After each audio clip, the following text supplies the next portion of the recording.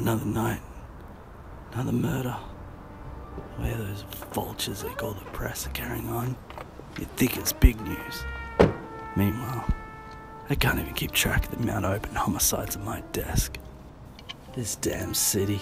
While anyone want to live here, I'll never understand. It just chews people up and then spits them right out again.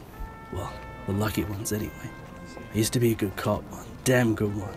But now, hell, that reputation's the only reason I still have a job.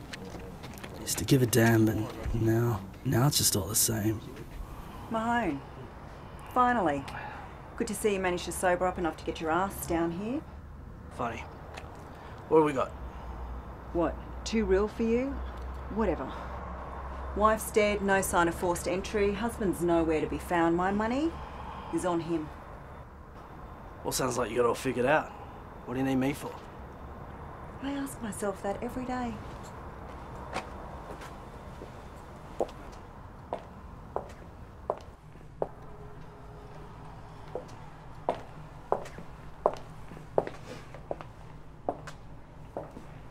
Some things just refuse to stay buried. The seat in front of me, I'd seen it before. It was identical to the day I should have died. Who am I kidding? It was the day I died. What the hell is wrong with you? Nothing, I'm fine. Like hell! Are you drunk? God damn it, Mahone!